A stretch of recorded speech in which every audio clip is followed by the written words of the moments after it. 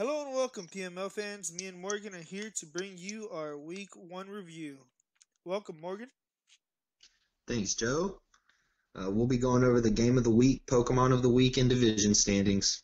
All right, and to get started, we're going to start off with the Game of the Week. Chartriots versus the Knights, the championship rematch most people, and by saying that I mean me, have been waiting for. So Chartriots ended up winning that one 2-0. And my thoughts on my own play was I played a little too fast at the beginning, which cost me some Pokemon. And Dusty's team was too weak to rocks. He had too many birds. What'd you think of the game? Hang on.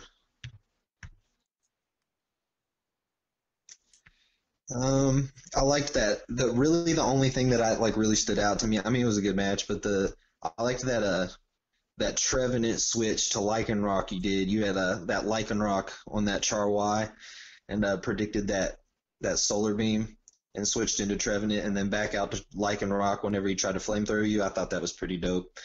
Yeah, that's really the only thing that stood out to me in that game.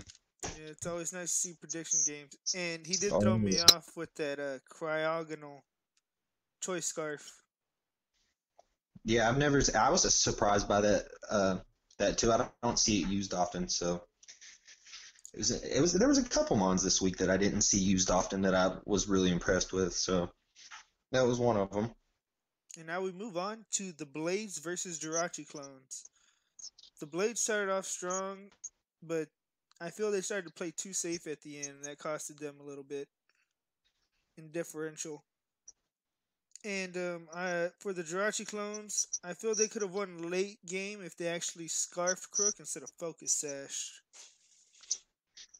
I thought the Comfy was pretty cool. That Bruxus hit surprisingly hard. I never use either of those, so that was cool to see those. I was surprised that Michael didn't run Sand. That's the first time I think I've ever played him or watched him play and had not run Sand. So that was pretty interesting. Yeah, that was interesting. He didn't use that Excadrill, especially since he picked up Apotus later after the draft. Yeah, I thought for sure he'd be running Sand. That's what he always uses in all of his singles matches that I've hosted with him. So I was really surprised. I also thought Matt had one play where it was he saved his Galvantula. It was focus sashed, and he saved it and brought it back in to paralyze that Char X, and then switched, or after it knocked out, he threw in Salamence, which they intimidate. I thought that was a really cool play. I mean, that pretty much completely nerfed that Char X. Yeah, that was a very smart play because of Dragon Dance. We didn't see it, but that was very potential. So Matt squeaked out of that with the 1-0. And now we move on to the Poliwraths versus Tauros. I believe Tauros played sloppy with Pinsir versus Scizor. He went for quick attack when he could have just used a fighting type move again and actually took that thing out, possibly. But other than that, he did all right. He could have used Milotic to counter that Scizor instead. He let that Scizor set up too much. Yeah, that Scizor, the double sword stance definitely won him that game. That big Milotic Miltank stall war was pretty not interesting. If I'm being honest. If I'm being honest. I mean, for I think that someone was the who watched, longest match. I think that was the longest match of the week. It was like 17 minutes. I think it was a long match. it was the second longest, maybe not in time, but in turns. They were, I think, 27 turns. The longest match was actually the Tauros versus PSG. There were 42 turns. Oh yeah, yeah, yeah. We'll get to that one. And that's actually the next one up. The Tauros versus PSG. I think Tauros played very well all the way through. They did get that lucky roll at the end on his Altaria, but maybe it was bold. I don't know. But it took that to 1% and then killed Linoon at the end. Was it typical? Well, for one, I was really impressed with. I think okay, so Paul picked Mega Audino as a joke, like somebody made a joke about it, right? And he just decided to roll with it, wasn't it? Wasn't that what happened? Yes. I was surprised at how well he utilized Audino. They It, actually it got a was kill. kind of nice. Yeah, it was kind of. I mean, it was good support in my opinion. I thought that was the biggest upset of the week for sure. Because if you guys don't know, Paul is our league champion or was our league champion before the gym reset. But in my opinion, he's easily one of the better players in the group. And I thought that was definitely. I thought he had it for sure. I don't know. His Lanoon was really cool. I thought. I was surprised on Richard's Tauros was. I mean, is Tauros Ice typically beam. used as a? Yeah, it had a mix. It was a mixed attacker. Is that typical of Tauros? I never see Tauros ran Tauros has mixed. I a thought that, Tauros is normally physical, but it has such a wide move pool that you could really put a lot of things on it. Like it yeah, gets I Fire thought that. Blast and Thunderbolt as well. Yeah, I thought that was pretty cool. I wasn't expecting that to. So I And thought that was pretty neat. and neither was Paul, because that ice beam No, came out of nowhere. it did come out of nowhere. I had to rewind it when I saw it. So I was like, "What the hell? Where'd that come from?" But I think Paul would have won if he could have got that Rotom out the way sooner and had rocks on the field. Because Yeah, Rodon's then Linoon Rodon's could have always a pain swept. in the ass. Yeah, that Rotom's always trouble, always in any form. especially using Defog. Yeah. All right, and the next match we have was the highest different. Well, the tied for the highest differential. Uh, Kings versus Miniors. He played great, Oh and he had man. nice prep to counter that shell smash. Yeah, I mean, if he didn't play him, but like, hats off to you, Stuart. That was a really entertaining match. I mean, that Ninetales was awesome support, and that Reuniclus straight spanked Paul's team. I could not believe he swept that whole team with that. I don't Yeah, even know what else he used. That was, I mean, was that not the only two? What was the differential in that match? it was a 4-0. Reuniclus got 2 kills. Ninetales got 1 to hell, and another Pokemon got 1. Yeah, I didn't even see half of his team. So good for you, Stuart. Paul's pretty good too, but But I in the don't know, man. future, Reuniclus, go ahead. that Reuniclus just, I don't know, spanked ass. That's all I can say about it. In the future, I would say he needed to prep better for Auroraville. Anytime you see a Ninetales, I would assume it's coming. Oh, definitely, definitely. And he needed some hazards or something to chip down that guy's bulky team because that was just too much, especially before trying to set up with Shell Smash. That should be a It late was game sweeper. it was eating everything, man. His team was just taking hits like it was nothing. So I really enjoyed watching your match, Stuart. It was really good plays on your part. And then next up, we have Rapidash versus Granbulls. Um, the differential was only a 3-0, but due to Collins' rule break for what was it?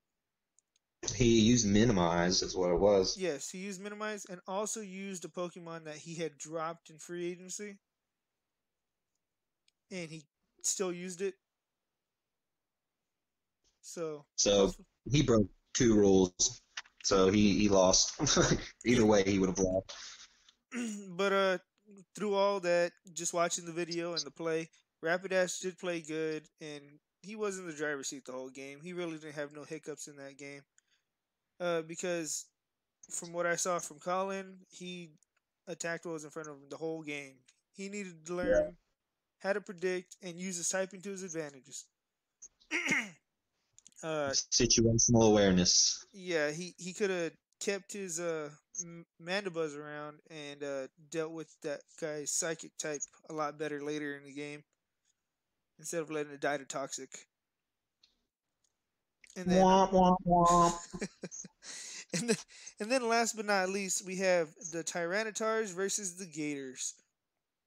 That And was my match. that was your match. And Yeah, I'm the Tyranitars, if nobody knows. So remember that. and my notes for you, sir, is you made good plays through all, but leading Shell Smash, especially when See, you saw Tentacruel, was not the best idea, in my opinion. yeah. See, when I saw the tentacle. For one, I had never played it. I had only prepped for him like 10 minutes before we started playing, so I didn't know what to expect from that tentacle. But I didn't want to switch. I didn't know what he was gonna do with it. I didn't know if he was gonna try and counter my sand with rain. I didn't know what he was gonna try and do. So I went for the shell smash. That was one misplay. I should have bullet punched his tentacle with my Metagross, but I didn't realize it was scarfed. So I thought you said it was specs. it was something. It was something that made it faster than mine. So I didn't realize it was going to be faster. So I could have saved some damage on my Metagross by bullet punching, but I didn't.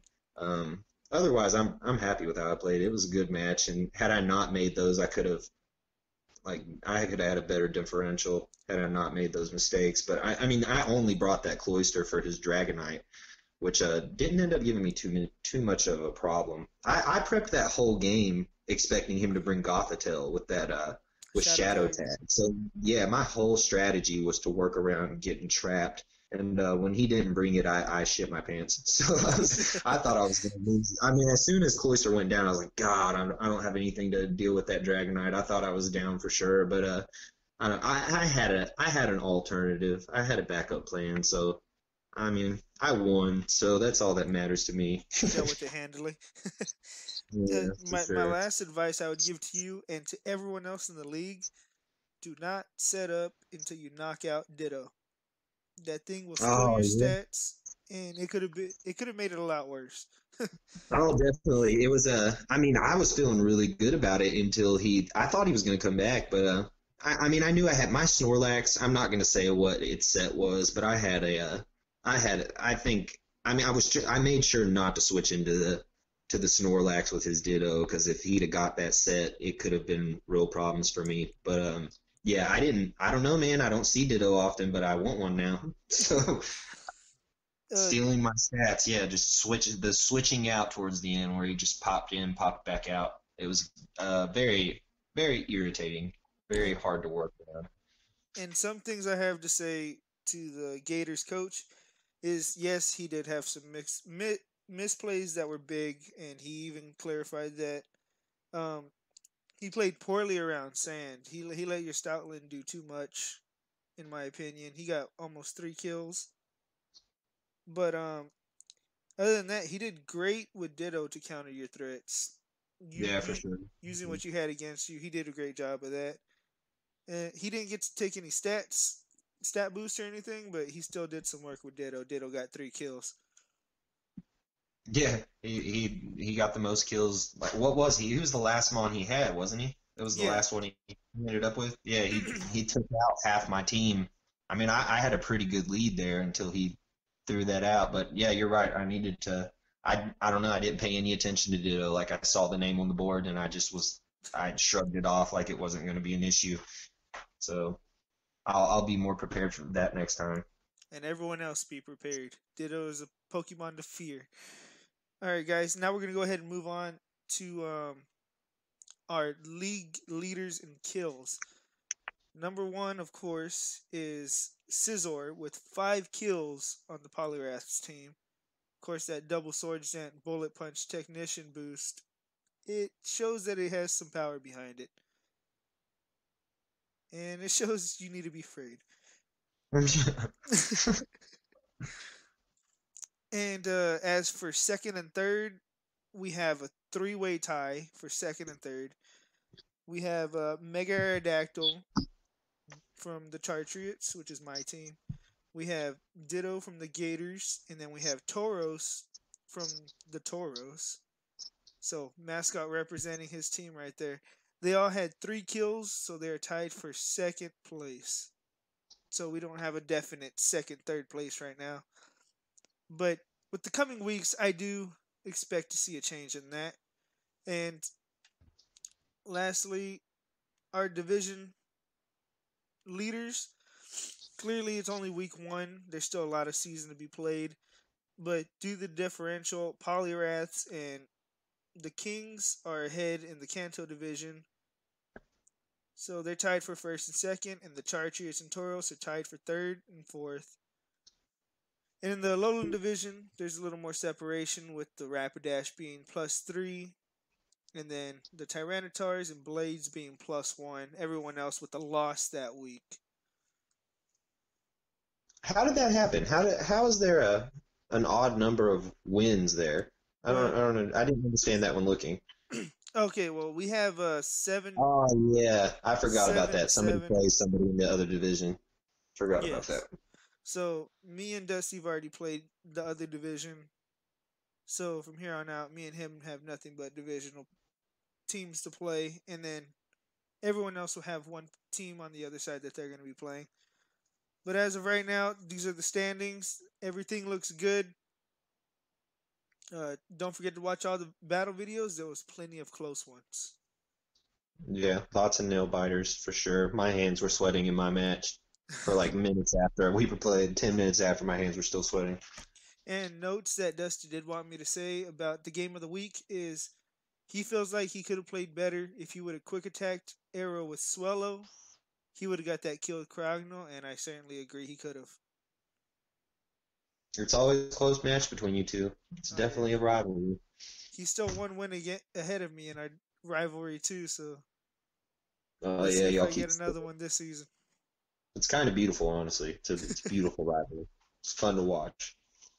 All right, guys. Well, that's all from PML DC today. Thank you, Morgan, for closing this out with me. Not a problem, man. We'll see y'all next week, guys. See ya.